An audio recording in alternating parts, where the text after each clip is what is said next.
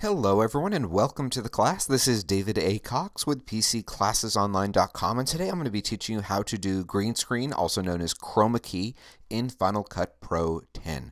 Today's date, I would like to try to mention, is January 20th of 2015. I like to mention that because, as we are all very aware, technology seems to change very, very quickly, and therefore you have a ability to judge how long ago I recorded this video. And today we're going to show you how to do this on Final Cut Pro, and it's Final Cut Pro 10.1.4 is the current version as of today's date. So before we really get started here, I want to give you a couple of little tips and tricks and pieces of advice too.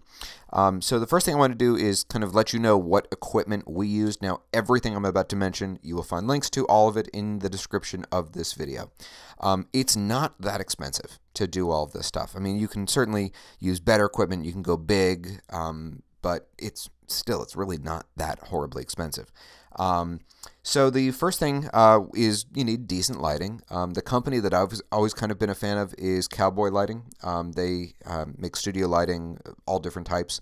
The ones that we use were the matte box set, and they come in sets of 2 or 3. Normally, I would actually recommend 3 for balanced lighting, for true 3-point lighting. But for where we record, we don't have room for 3 of them. 10 by 12 foot office, so we operate on a very, very teeny tiny little budget. But to give you an idea of cost, for 2 lights, I paid $75. That includes the special bulb. It is a special bulb that it takes. It's not something you can just buy at a hardware store. The one with 3 lights, I don't remember, but it's not significantly more expensive. Then there's, of course, the green screen itself. They come in different sizes. I will list a few of them in the description. 6 by 9 foot green screen was $20. A 10 by 10 foot was $28. And then one additional piece of equipment that we use that you may or may not want to use is a really cool piece of lighting equipment. It's called a ring light, and the one we use is made by a company called Stellar. And it's basically this circular CFL bulb, essentially. And what it does is, if you've ever, let's say, like gone to a fashion magazine, you may have seen images where the model appears to have this sort of like a halo effect in their eye. And that is actually a light.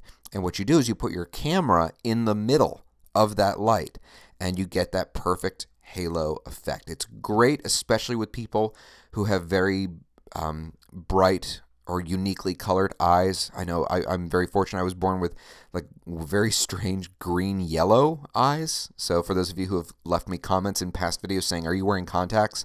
No, that's real. There's nothing fake about that one. And then also, I have 2 websites to share with you here.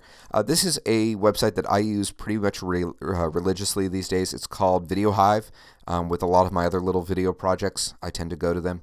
And what I tend to do on this website is when I'm in their website, I'll go to motion graphics here, and they have background items.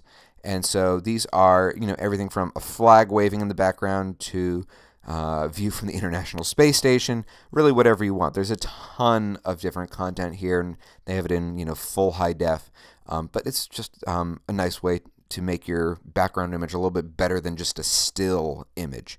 So you can check them out. Link in the description. By the way, I really do appreciate if you happen to use that particular link, because we get credit should you buy one of those backgrounds. And they're really, as you can see here on the right, they're not expensive. And finally, if you want to really kick it up a notch, it's a little bit more expensive, but we're not talking overly expensive. Virtual Studio Set. These guys make virtual sets. For those of you who've ever seen television shows like Tosh.0, we have here in America, as well as The Soup, this is basically what they do. They're standing in front of a green screen. They just replace it with a set. It's also a great way to kind of set yourself up, no pun intended, so that down the road you can kind of quote-unquote upgrade. Okay?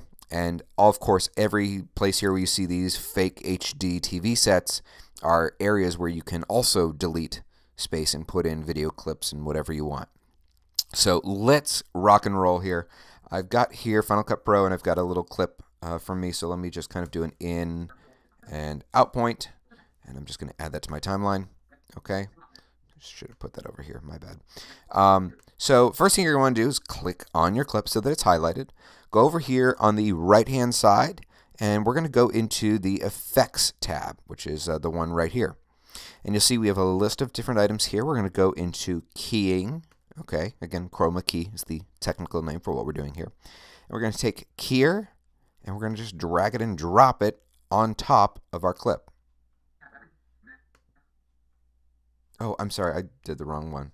I did mask. My bad. Undo. Keyer. Sorry about that. I was wondering. I thought it looked a little weird. So there you can see, right off the bat, it actually did a very good job without me even having to fine-tune anything. You can see there's a little bit of leakage right over here. Digital light leakage. There's no cream for that. Sorry, that's me getting random. So here on the right-hand side, we have our all our different settings to really fine-tune and tweak this. If you don't see it for any reason, it's this button right here. Okay, so if your screen looks like this, just tap that button, and now we can start to fine-tune it. And if you scroll down here, the key thing that I found to be very helpful is here in where it says spill, I think this is spill suppression. I think that's what that actually says. And we have spill contrast. That for me was like a really helpful tool. And see that, I don't know how well you guys can see this on your end, but if you look at this little speck right here, that's actually light bleeding in from behind the green screen. There, you can see that. Okay, so if I start to kind of shrink that gap, kind of reins it in right there. Okay, and there's all these extra little tools here like fill holes that you can start to play with and just get it perfect. Another thing that's kind of nice that you can do right from here is you can tweak your saturation and your tinting if you need to. You can do it right here without having to do further color correction, but you can also do the normal color correction. You're just going to be dealing with your subject here. And then as far as adding in the rest of the video, let's say I have my little virtual set right here. Just drag it and drop it underneath the clip. So what we have to do at this point is we're going to move me over here. And to do that, it's really simple. All we're going to do, once again, click on the clip that contains the subject. Okay. If you look here at the bottom, just to the bottom left of the image, there's this little icon here. We're going to click transform. Okay, and hit, of course, crop. Sorry, there we go. Turn it so that it's blue. And then just drag it and drop it. Done. And so now if we hit play, whether you're on an iPhone or an Android, an iPad. Pretty cool, right?